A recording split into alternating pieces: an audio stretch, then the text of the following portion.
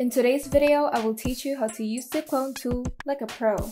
Let's get started.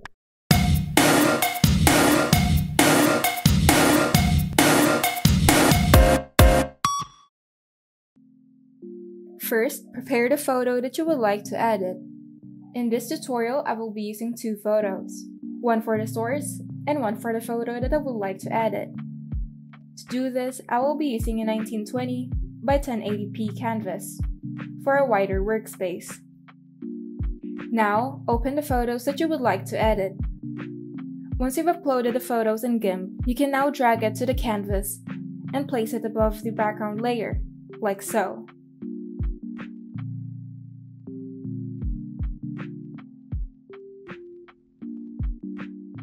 Now I will use the clone tool to put this part of this image to this.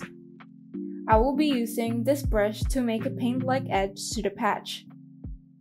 With the brush selected, you can adjust the size, aspect ratio, angle, spacing, hardness, force, and fade length. I would also set the spacing to 1 so that there will be only one stroke per click. And I will set both the hardness and the force to 100 for a sharp edge. Once you're satisfied with the settings, you can go ahead and select the source.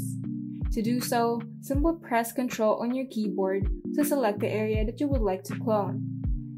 Now that the clone source is selected, you can now release the Control key.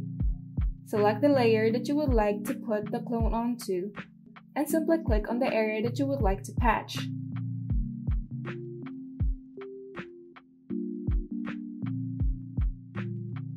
Once you're satisfied, you can simply delete the source image and crop the image or reposition it to fit the canvas. And there you go. You can now use the clone tool like a pro.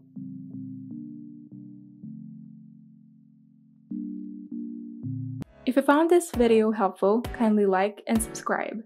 And if you want to see more tutorials, turn on the notification bell so that you can be updated whenever we upload new tutorials.